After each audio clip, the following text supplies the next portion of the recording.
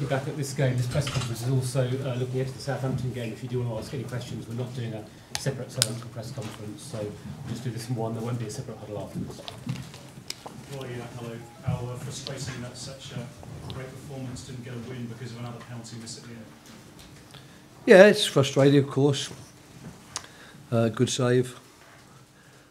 But I think at a moment like this, it's better to concentrate on the performance and how well we played, and to really give the players an enormous pat on the back for the level of their performance, the way they conducted themselves throughout. And if one's to be brutally honest, you know, with 5 or 6 minutes to go, I was thinking more in terms of making certain we didn't lose our point and actually going on to win it. It was an opportunity that came as a great bonus with the penalty being awarded, but as in the Bournemouth game, in a very similar situation, Wilford done brilliantly once again to provoke it, but unfortunately we didn't take advantage. So maybe come the end of the season we'll look back and we'll start saying it was an enormous disappointment or enormous frustration to miss those 2 penalties. But after both games, I've got to say I've been more inclined to say, you know, well done, boys. That was a very good point, both against Bournemouth and today. There were a couple of big talking points at the end. The penalty award and the Zaha going down, and also the punch and tackle on De Bruyne. What did you make of this? Nothing at the moment. I mean, really, I'm here to talk about the 95 minutes of football I watched. I'm not here to talk about incidents which you've probably seen 15, 16 times in slow motion. I saw both incidents during the course of the game. I've got to be brutally honest with you. I was following the ball when the ball ricocheted from the punch and De Bruyne challenge, so I didn't even pay it any heed. So for me, it's all about being here today, hopefully to talk about the 95 minutes and not against the 2 or 3. I would have thought there was enough football to talk about without having to worry about the 2 incidents. Roy, what did you think of the defensive performance of your team? I mean, coming up against a team that was renowned for blowing everybody else out of the water, the likes of Mensa had Sane had a really quiet game. Martin Kelly coming on to replace Scott. What did you think of their performances? Well, obviously, I'm very pleased with it. I'm very proud of the performance. I thought it was excellent. I thought it was excellent in terms of their tactical discipline. I thought it was certainly excellent in terms of their commitment and their focus and their determination, their concentration, because you only need to fall asleep for a brief moment against teams of this quality and they punish you with the level of player they have. So it's an obvious answer, but the answer is I'm really, really pleased with them, and I think they had to work unbelievably hard to get it. But that's going to be the case for any team that plays against Man City between now and the end of the season. If you don't work that hard and have that tactical and defensive discipline, you're likely to concede goals. And I thought before the game that our best chance of getting a result would be to score some goals, because I know how good they are offensively. But luckily we kept them at bay and could even have won the game with that penalty, as we've just said. As pleased as you must be, Roy, with the defence, who've now got 3 key defenders out injured. Yeah. And so are you a bit stretched at the back now with this game coming up? Massively, Yes. not just at the moment, but going forward. Because Sakho's been out now for a month, I believe, is it? And is likely to be out for a few more weeks to come with a quite serious injury. Joel Ward is still recovering, and there's no sign of him recovering in the next few days, that's for sure. And then we've lost Scott Dan, we've lost Jason Puncheon, so I'm afraid that we've stretched our resources to the absolute limit, and that's why today I think it was so nice to see 3 players who've not had many chances. Gino Riedewald, who during my time has hardly had a chance at all. Patrick Van Arnholt and Tim Fosu-Mensah, who've had very few chances, if any, recently, to come in and do as well as they did. We will recover 1 or 2 players who are unable to play today before the Southampton game. But really, after an effort like this, you'd be happy if you could make the number of substitutions that Man City feel they can always make. When you look at the quality of the players not playing, you know, we're going to be a bit limited there, as you saw from the bench that we had today. Roy. Watford Zaha was probably your biggest attacking threat today, but Kyle Walker seemed to contain him at certain parts. What did you make of his performance, and was it part of the plan to switch him over to the other side halfway through the game? Yeah, because of course Carl's very fast, as is Wilf, so there was an element of them neutralising each other. So we thought that after a while it would be certainly towards the end of the game, especially with Sterling coming on that side, that it might be an idea to switch them over, because both he and Andros are capable of playing on either wing.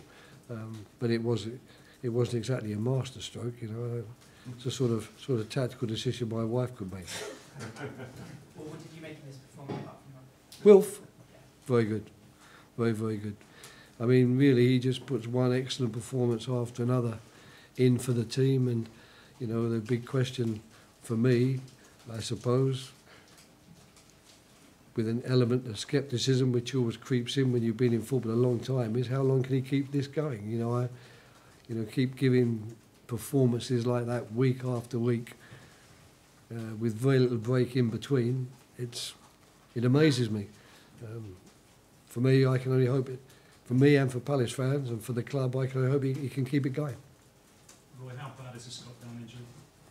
Well, we don't know. You never know, do you? Directly after the game, the doctors are loath to make any bold statements, but it doesn't look good. That's for sure. Let's put it this way: it's a serious knee injury. Now, how serious it will turn out to be when he has the scan, we'll have to wait and see. But it was a serious knee injury. Does it mean that you might move in the market for another defender in January? I've got to say that at the moment we haven't been thinking along those terms. We aren't a club that has unlimited resources at our disposal to just, you know, whenever a player goes down, we'll jump out and buy another one. That's not where we are or who we are. So the subject of buying a centre-back's never come up, because, you know, we weren't expecting to have both Mamadou Sakho and Scott Dan out for long periods of time. But who knows now? You know, there'll be discussions. Football is an ever revolving subject. What you think's good in your team and that you have no problems with at one moment in time, suddenly another moment in time changes it all. So I can't answer your question, but it's not something we've contemplated up to now, because we think that with James Tompkins, with Scott Dan, with Mamadou Sakho, with Martin Kelly, with Damien Delaney, that hasn't been our major area of weakness. And there's been talk you might return Tim Fosu-Mensah to United to free up. I don't know. I know nothing about that. I know nothing about that. We're very happy with Tim Fosu-Mensah, so that's not. I don't know where that story comes from, to be quite honest. Roy, since the match finished, there's been a sort of creeping feeling about the validity of the penalty. Well, here we go. You know. Yeah, well, I don't know. I haven't seen it, so you know, I'll leave you to decide. I haven't seen it. As far as I'm concerned, as I am, when penalties are given against us, if the referee's that close and has given the penalty, then presumably he's seen it as one, and that's as far as I'm concerned. And you know, you're talking to someone here who's just seen his team play excellently well in the second half against Arsenal at home, and then taken the first point of Man City in 19 or 20 games. You want me to discuss the validity of a penalty decision? Well, there are key issues, but in that sense, in a wider sense, have you shown the rest of the Premier League that Manchester City can be stopped? Is there a sense of that in your camp this afternoon? No, I don't think so. I mean, I think the sense is that there's an element of being very satisfied with the performance and happy that we didn't lose this game, which, you know, many people predicted we would. There's also an element of frustration or sadness that we didn't actually profit from the penalty that was awarded and get all 3 points. There's that element too.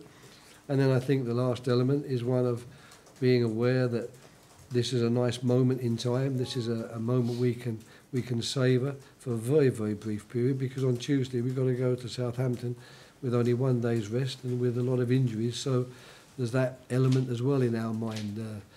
But you know, you'll have to allow me to some extent to at least have a few minutes of enjoyment, albeit that it might end at midnight tonight, in seeing a Selhurst seeing at Selhurst Park with the fantastic crowd we have, that we've sent them home very happy today, and we ourselves go home happy because we think we've played a very good game. I also couldn't help but notice while De Bruyne was down and Puncheon was down being treated, you were sitting next to Pep Guardiola having a very pleasant chat, almost like two chaps at a bus stop. Well, it's I would say to see that. I would say two coaches who've been in football for long enough, two coaches who understand the nature of the game, the nature of the business, two coaches with mutual respect for each other, and two coaches who obviously took that opportunity to say a few words to each other regarding, you know, what they'd seen during the course of the game and what they thought about the season. Because you never necessarily get those opportunities that you would like to share those thoughts after matches, because we spend so much time with you people. Lucky you.